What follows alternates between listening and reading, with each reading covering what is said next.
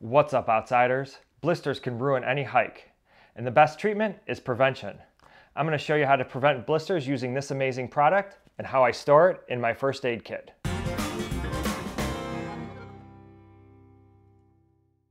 I'm Mike, and this is Outside Chronicles. I love everything outside, and if you do too, you're going to want to click that subscribe button and hit that bell so you don't miss any future videos.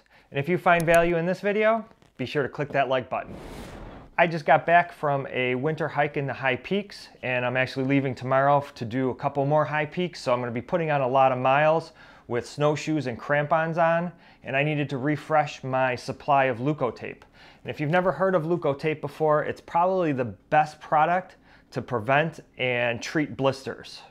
So when you're looking for Leukotape, you're going to want to look for the P version, not the K version. This is the non-stretchy version. This is what makes it unique from KT tape or rock tape. It's not marketed for a blister solution. It's used more for physiotherapy to immobilize a joint. Think of it as something that you would wrap an ankle in after a sprain. A lot of people will use duct tape when they develop a hot spot, but Leukotape is way better. It's porous and breathable, and it's super sticky. You can put it on and then get it wet, and it'll still stay stuck to your skin. You can shower in it and use it over multiple days, but it's also pretty easy to actually peel off your skin when you want to remove it. So you can find Leukotape on Amazon. The smallest you can buy it is in a 1.5 inch by 15 yard roll for about $8, and it's a little bit bulky, so you don't necessarily want to carry this on the trail. What some people do is they'll rip off a length and roll it into a smaller roll, but this can actually compromise the adhesive. What I like to do is cut it down into smaller strips like this, and what I use is either like old inkjet label paper or stamps. After you've used the stamps, the paper that the stamps are adhered to, or even better yet is I have Trout Unlimited and Ducks Unlimited send me all of these return labels, and when they're done, I have the waxy paper that I can use for Leukotape. So once you have your blank label paper, you're gonna grab your Leukotape, kind of measure it out here. Make sure you have a good scissors. Cut off that strip. And then you're gonna just adhere it to that label paper.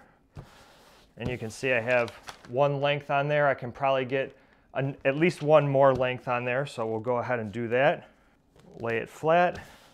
So now I have 2 lengths of Leukotape on there. Then what I'll do is I'll just cut these in half. And you can leave them like that, fold them, and put that right in your first aid kit. Now, these will last about a year. The adhesive will dry out over time, so I usually replace these maybe once a year just to make sure that they're 100% adhesive. So when you're on the trail and you develop a hot spot or a blister, just take out your strip of Leukotape, pull out a Swiss Army knife with some scissors on it, and what I like to do is, depending on what size you actually need the strip, just cut it off. So now I've got a little smaller strip that I can put on my hot spot. And then what I'll also do is I'll just round out the corners on all of it before I even undo the adhesive from the label paper.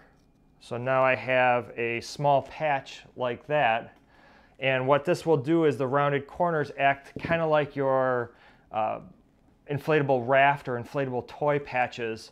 The corners will stay down better when it adheres to your skin. So once you have your rounded patch, you can just peel it right off of the paper and stick it on your hot spot. You're gonna wanna kind of rub it in and make sure it's nice and smooth, and that will help a hot spot or a blister. And you can see it peels off pretty good, even though I got some hair on my hand here. It peels off really easy, but you'd be surprised that that patch will last like a week, even if you take a shower. So if you constantly get blisters in the same place with a particular type of shoe, you can pre-tape that area. If you start developing a hot spot on the trail, put that Leukotape on immediately and it'll prevent your blister. And if you get a blister, you can use Leukotape over the top of it, but you're going to want to be really, really careful when you pull that off, because this stuff is really sticky and you might pull some skin with you.